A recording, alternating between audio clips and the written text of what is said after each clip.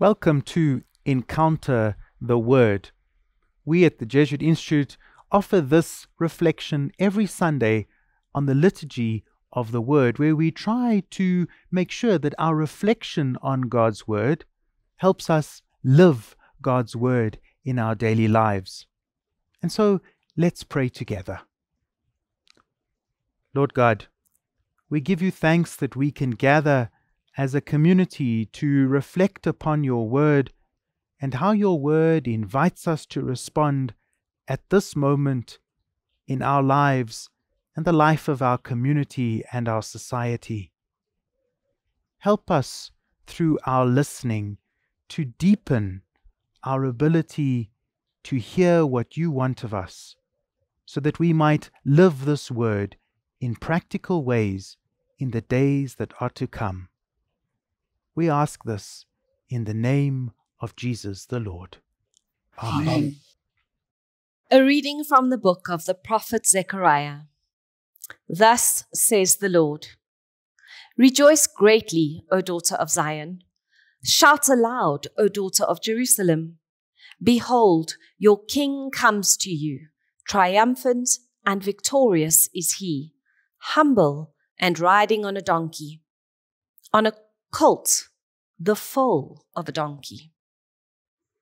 I will cut off the chariot from Ephraim and the war horse from Jerusalem, and the battle bow shall be cut off, and he shall command peace to the nations. His dominion shall be from sea to sea, and from the river to the ends of the earth. The word of the Lord. Thanks be to God. I will bless your name forever, my King and my God. I will bless your name forever, my King and my God. I will extol you, my God and King, and bless your name forever and ever. I will bless you day after day, and praise your name forever and ever. I will bless your name forever, my King and my God. The Lord is kind and full of compassion, slow to anger, abounding in mercy. How good is the Lord to all, compassionate to all his creatures.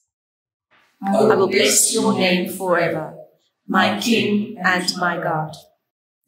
All your works shall thank you, O Lord, and all your faithful ones bless you. They shall speak of the glory of your reign and declare your mighty deeds. I will bless your name forever, my King and my God. The Lord is faithful in all his words and holy in all his deeds.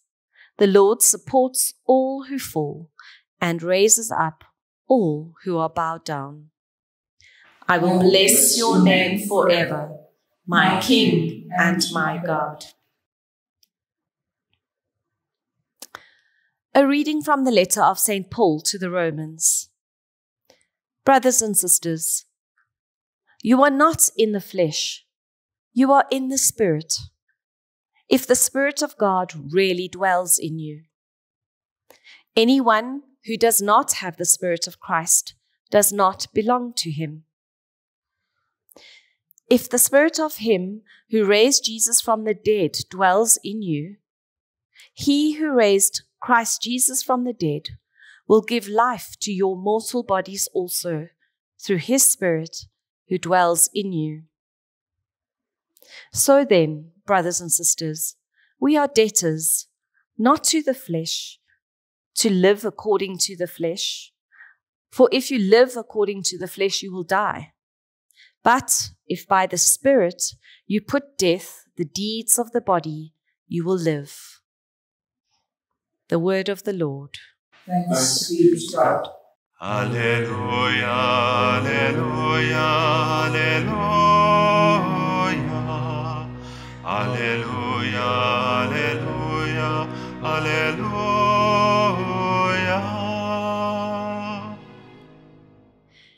Blessed are you, Father, Lord of heaven and earth, that you have revealed to little ones the mysteries of the kingdom. Alleluia, alleluia, alleluia. Alleluia, Alleluia, Alleluia.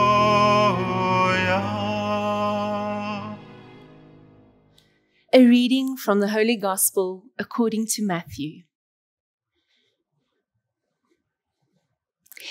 At that time, Jesus declared, I thank you, Father, Lord of heaven and earth, that you have hidden these things from the wise and understanding and revealed them to infants.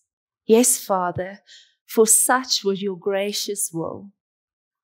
All things have been delivered to me by my Father, and no one knows the Son except the Father, and no one knows the Father except the Son, and anyone to whom the Son chooses to reveal him. Come to me, all who labor and are heavy laden, and I will give you rest. Take my yoke upon you and learn from me, for I am gentle and lowly in heart, and you will find rest for your souls. For my yoke is easy and my burden is light. The Gospel of the Lord. Praise to you, Lord Jesus Christ. We thank God so much for these words that come to us from Christ today.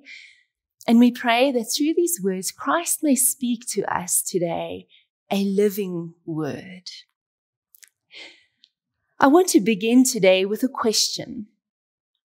What do you honestly think about God? Or to put it in another way, who is God for you today? Our understanding of who God is shapes our whole life forever. It determines the way we relate to God. It determines the way we relate to ourselves. It determines the way we relate to other people, and it determines how we behave every day. It determines how we live in this world on a daily basis. Our understanding of God shapes not only who we are, but how we live. And that is why there's nothing more important about you or about me than what comes into our mind when I say the word God. Now, these words of Jesus in today's gospel reading are very powerful words. Jesus says that all things have been committed to me by my Father, and no one knows the Son except the Father, and no one knows the Father except the Son, and those to whom the Son chooses to reveal him. These words remind us of the breathtaking claim of the Christian faith. The Christian faith affirms that if you really want to know what God is like, look in the direction of Jesus Christ. That in Jesus Christ, God is uniquely and supremely revealed. That in Jesus' words, his life, his deeds, his death, his resurrection, we catch a glimpse of who God really is. And so today, I want to invite you to look for a few moments with me at God through the eyes of Jesus. Firstly, when we look at God through the eyes of Jesus, we begin to see that God is utterly good and beautiful. There's a moment in Matthew's gospel when a rich young ruler comes up to Jesus and says, "What good thing must I do to inherit eternal life?" And Jesus replies, "Why do you ask me about what is good? There's only one who is good." And when we look through the eyes of Jesus, we catch a glimpse of a God who is utterly, utterly good. But let's be honest. There are some moments in life when it's easy to say God is good. Your boss calls you in and says, "You've been doing really well. You're being promoted. God is good." You go to the doctor. Your blood tests come back negative. God is good. You've been longing for a child and you're pregnant. God is good. But life doesn't always work like that.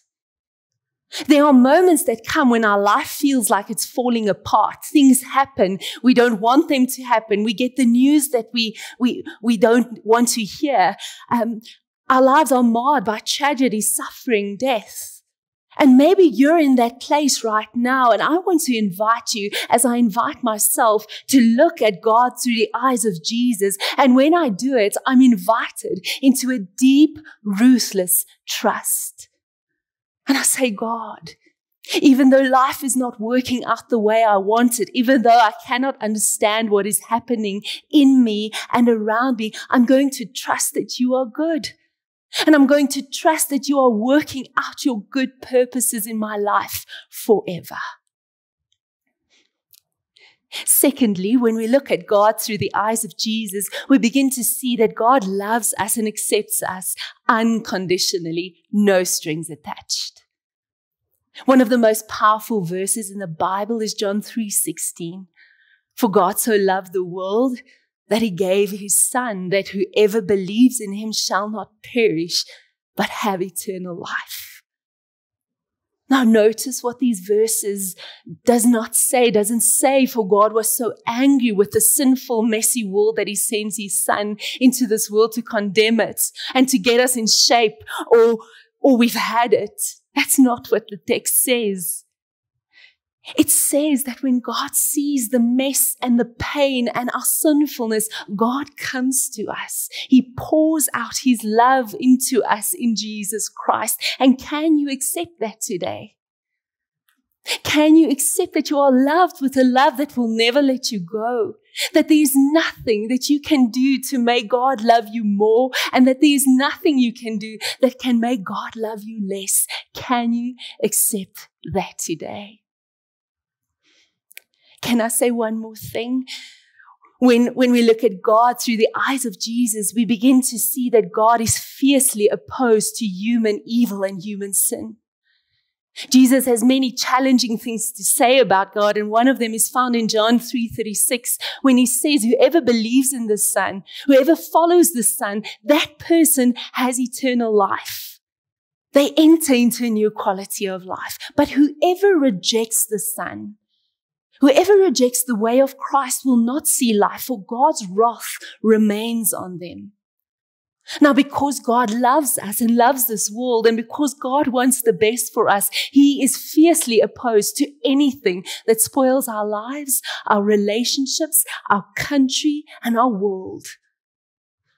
And that is why I think it's so important for us to enter into a deep confession about our own sin and evil before God. Not to focus too much on others people's sin and evil, but to deal with my own. Because that is when we will experience Jesus' words of freedom. Come to me, you who are labor and heavy laden, I will give you rest. Take my yoke upon you and learn from me, for I am gentle and lowly in heart, and you will find rest for your souls. For my yoke is easy and my burden is light. Let us pray. Lord God, we long to catch a glimpse of you, of your goodness, of your unconditional love and acceptance, of your fierce loyalty towards us. And we ask and pray that you will draw us, Lord, into a relentless trust, that you will draw us into that place of acceptance and receiving of the love that you freely give. And Lord, that you will draw us to that place where we can open our hearts and share honestly and openly the brokenness that taint this relationship and that keep us away from you. The deepest desire of our heart is to know you and love you and follow you, Lord. In Jesus' name we pray. Amen.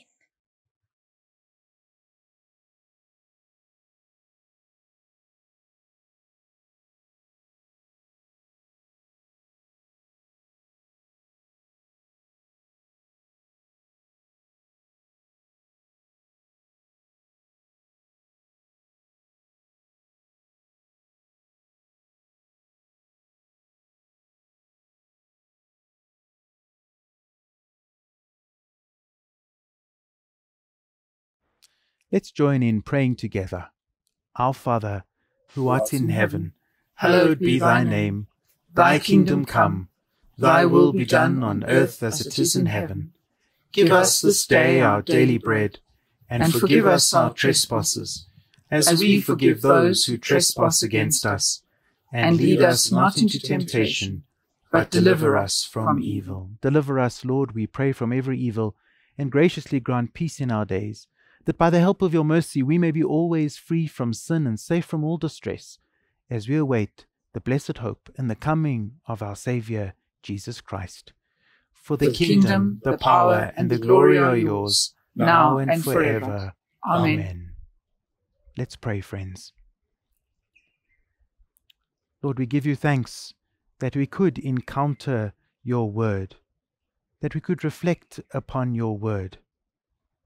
And help us now to deepen our reflections as we try to live out the invitation that you have for each one of us, and in so doing, become your faithful disciples.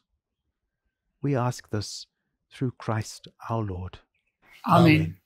The Lord be with you. And with your spirit. May Almighty God bless you, the Father, the Son, and the Holy Spirit. Amen. Thank you for joining us, and we hope to have you reflecting with us again next week.